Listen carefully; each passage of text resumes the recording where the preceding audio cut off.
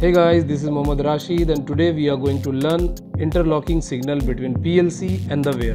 In this project I am using Rockwell PLC and Ishida wear. The Packer Interlock Setting is very important for any VFFS machine.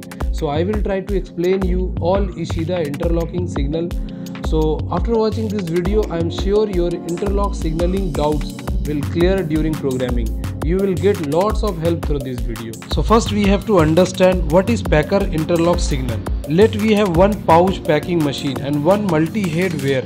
If we will not do interlocking programming properly, sometime our packing machine will pack empty pouch or overweight pouch. So giving a signal to wear for dump the product and get the confirm signal to Packer is Packer Interlock. Now I will explain here about Ishida. In Ishida there are 4 Packer Interlock mode settings.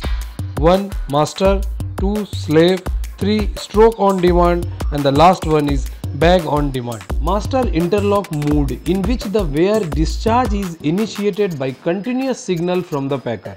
So in the master mode we have to give continuous signal to wear Ishida.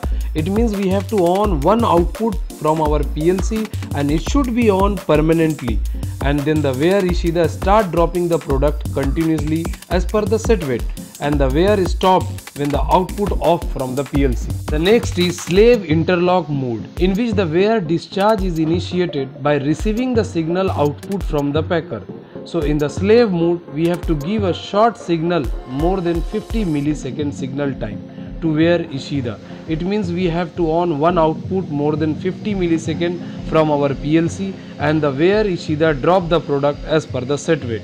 Let in the slave mode, if we need 10 times dumped from the wear Ishida, we have to give 10 times short signal to Ishida. Now the next 2 interlock mode is most frequent used in the packing machine. Stroke on demand. In this interlock mode the wear and the packer exchange confirmation signal before discharge.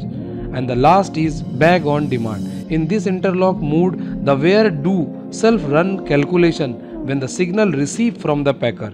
Then discharge is performed and then discharge confirmation signal is sent to the packer. You can clearly see in the graph. I hope this video will help you to understand the interlocking between all packing machine. Please like, share and subscribe the channel